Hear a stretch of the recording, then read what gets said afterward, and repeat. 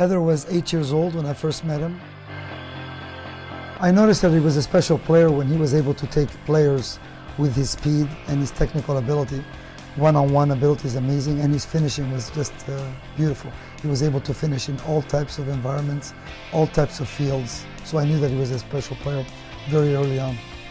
I took him to Brazil for the first time at the under-9 level, and he went with an older team, U11, and he was wonderful. I've been playing soccer since I was 4 years old, and growing up I've been playing like in the local leagues around my house or anything. I didn't start playing club till I was like 9, and I've been playing with the national team since I was 15. And now I'm trying to head forward and try to get to the U20 cycle, because that's my year next year, the U1s.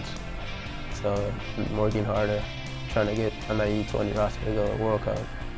Just by the time that we saw him play and touch the ball, and a very natural left, lots of speed, lots of skill, we encouraged him to be part of our program. And he's played with us countless, the Dallas Cups and countless league titles, and wonderful player, very technical, wide player. I graduated in residency in Bradenton. I finished high school a year early when I was 16, and I was able to commit to UCLA. I didn't turn 17 until after the season was over. He got a call from the national team to go to try out for the residency program. And sure enough, he was chosen to go to UCLA, and that was my dream for him to play where I played as a player, 4 years at UCLA, and he was able to get in. He's a 16-year-old kid playing. First game against Maryland, he was playing. I was so happy. I've played in Costa Rica, Argentina, Europe, obviously, and Japan. Been to many places, and they're all great experiences. Learn about the cultures. In soccer, you learn a lot. I tried to take my teams to always play at the higher level.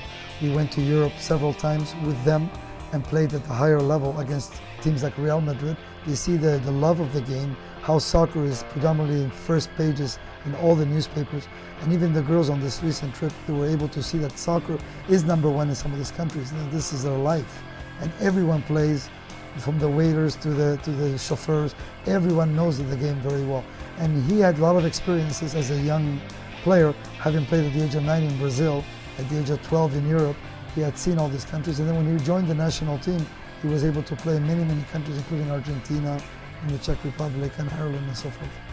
It would be like a dream come true, playing a World Cup representing my country, and I think making that, I think all the hard work I've done since I was 4 would finally pay off, but obviously there's more to come because I want to make it to the pro level. So.